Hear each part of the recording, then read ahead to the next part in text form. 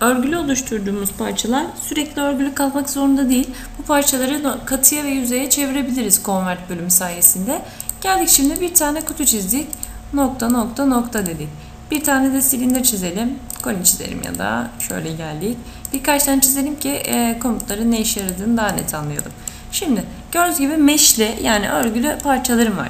Şimdi ben bu parçaları solid'e çevirmek istiyorsam convert to solid komutunu kullanabilirim. Yapmam gereken sadece parçaya tıklamak ve daha doğrusu komuta tıklamak ve parçaya tıklayıp enter demek. Şimdi optimize edilmiş halde parçamız döndü. Gördüğünüz gibi katıya dönmüş oldu. Ne oldu? Optimize etti. Yani şuralara smooth'lar atamış oldu. Başka ne var? Solid'ler var. Convert to surface var. Convert to surface yani yüzeye çevirmek istiyorsam parçamı convert to surface'e tıklayıp parçaya tıklayıp enter deriz ve parçamızı yüzeye çevirir. Şimdi bunları yaparken smooth ayarları var bakın şurada. Optimize et veya etme diye seçeneklerimiz var. Şimdi katılarda optimize edilmesini istiyorsak yani tamamen yuvartılmış istiyorsak son kademede optimize et deriz. Etmesini istemiyorsak not optimize et deriz. Tamamen bize bağlı. Örneğin optimize et diyelim buna. Şeyde de yüzeylerde de et ya da etme diye seçeneğim var. Yüzeylerin optimize edilmesini istemiyorsam bunu tıklayacağım. İstiyorsam tam tersi falan istiyorsam bunu tıklayacağım. İstemiyorsam bunu tıklayacağım. İstiyorum dedim.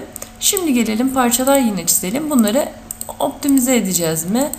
Çevirirken onlara bakalım. Torus dedim örneğin. Şu nokta şöyle. Şimdi bunu yüzeye çevirmek istiyorum dedim. Tıkladım ve enter dedim. Parçamız izin verdiği sürece optimize edilmiş oldu. Ya da katı içinde etme diyorum. Solid'e çevireceğim. Bunu tıkladım. Ve katı optimize edilmiş halde. Yani minimum optimize edilmiş halde parça dönüyor. Smooth ayarlarından sonradan tıklayarak arttırabiliriz. Zaten uyarı veriyor. Yapabileceğimiz optimizenin maksimumunu yaptım diye. Gördüğünüz gibi parçaları, meşli parçaları solid'e ve yüzeye çevirebiliriz. Bunları yaparken de convert mesh bölümünü kullanırız. Solid için convert to solid, surface için de yani yüzey için de convert to surface diyebiliriz. Optimize ayarlarında şuradan smooth, katı için şu ikisi, yüzey için şu ikisi. Yap, yapma, yap, yapma diye ayrılıyor. Hangisini istiyorsak bunu seçeriz ve parçamıza yansımasını görürüz komutu kullanırken.